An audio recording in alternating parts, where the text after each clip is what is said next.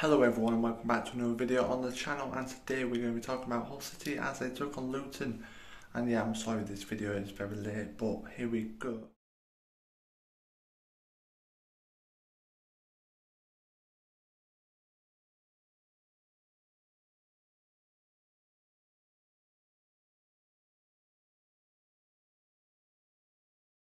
So yeah, Hull City played Luton and obviously lost 2-0.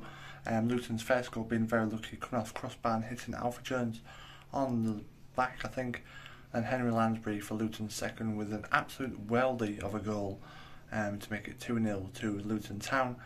And yeah, Hull City, obviously sacking Shota Arveladze and not getting as many good points. And having Andy Dawson in charge, he didn't have very long to get his new team and get his ideas across, which hopefully we'll see more on Wednesday night when we play Wigan.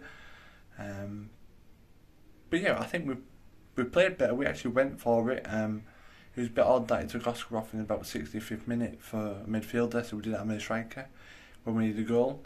But we actually did better without no striker, if that makes sense. Doherty came on, Christie came on, and they actually got us forward. So yeah, I was very impressed with them. Luton, yeah, they look a very good team. I hope, obviously Henry Lansbury, what a goal. You couldn't hit a shot any better.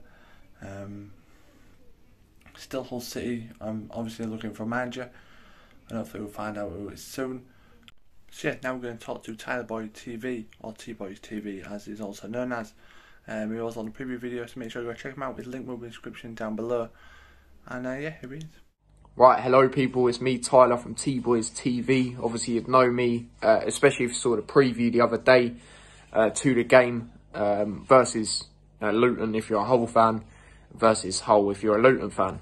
But obviously Luton won 2-0, I got the prediction right, and we were brilliant yet again. I said it's a very good game to get another win in, especially with, Hull, how they've been in their last couple of games. And also they sat their manager today, which I was very surprised about because I'm recording this the day the day before, sorry, it drops. Obviously it's dropping on the Saturday, but I'm doing this on the Friday.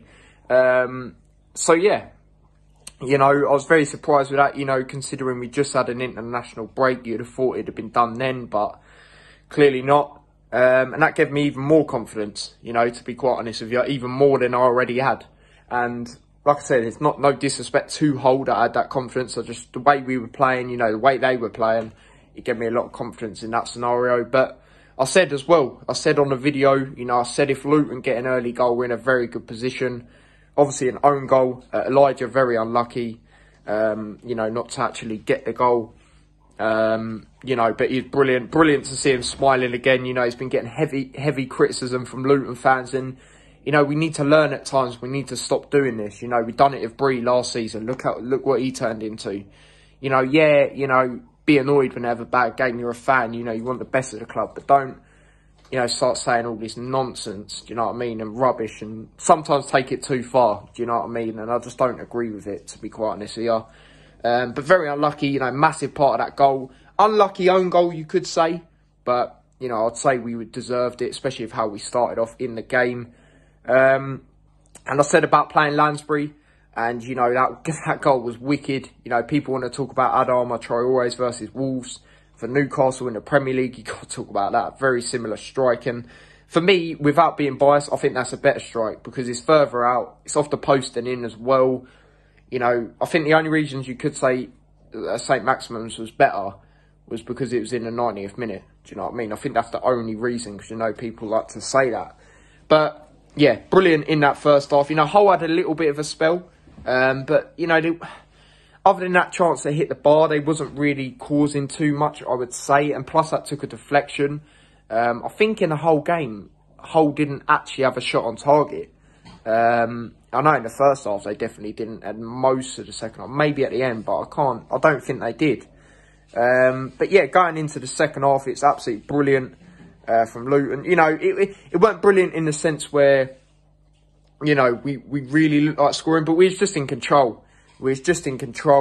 We seemed to be a second half team this year, but this game it was more shut up shop in the first half. And like I said, going into this, And like I mentioned, you know, on this review, if we get a goal early, we're in a very good position. And that's what happened. You know, I also said parts that play a factor, you know, history books, you know, how we usually do against Hull away. You know, the last time we lost there, I wasn't even 1 year old, or a 1 year old, whatever you want to say in that aspect.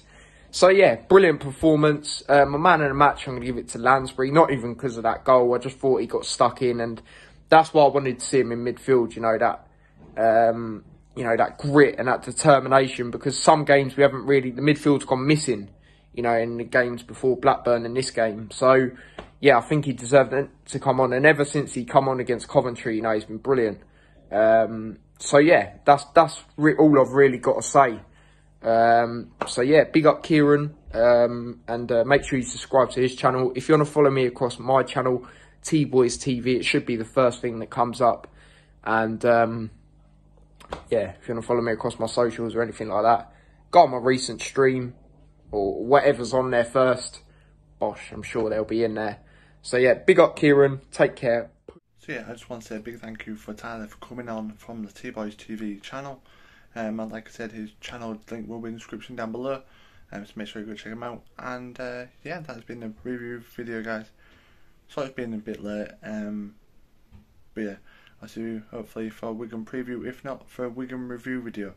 Take care, guys. I've been Ken Webster, and I'll see you all later. Peace.